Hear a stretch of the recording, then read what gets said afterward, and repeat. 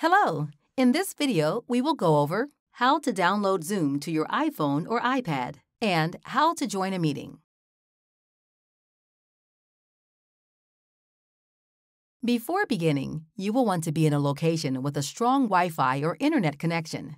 It should be good enough to stream an online video without the video stopping and starting because of the connection. To check that your phone is connected to Wi-Fi, go to your settings and click Wi-Fi to make sure that your preferred network is selected.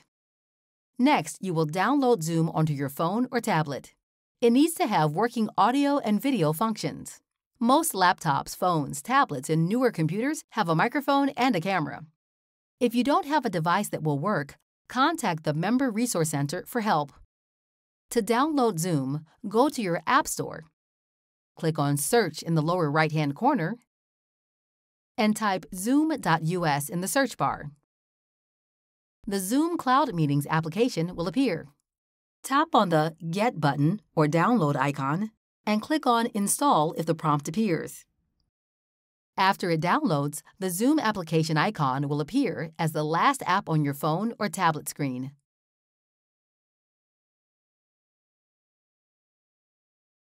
You can join a Zoom meeting by clicking the link that was given to you.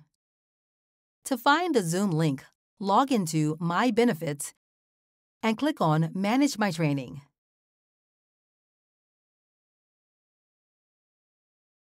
The Zoom link is located under the Location column of the course.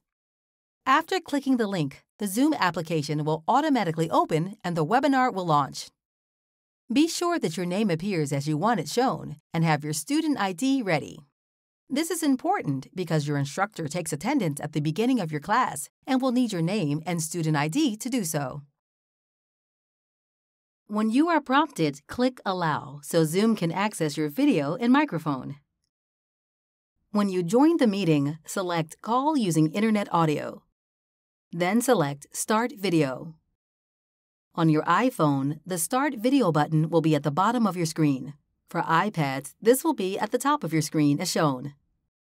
For some classes, you won't be able to join the meeting before your instructor. If this happens, when you go to join the meeting, you will be placed in the waiting room and will be let in automatically when your instructor is ready. This is a good time to make sure you have your student ID ready. Once you're in the meeting, if you are not already muted, be sure to mute yourself by selecting the Mute button. On your iPhone, the Mute button would be on the bottom left corner of your screen. On your iPad, it will be at the top. When you are ready to talk, simply click the Mute button again.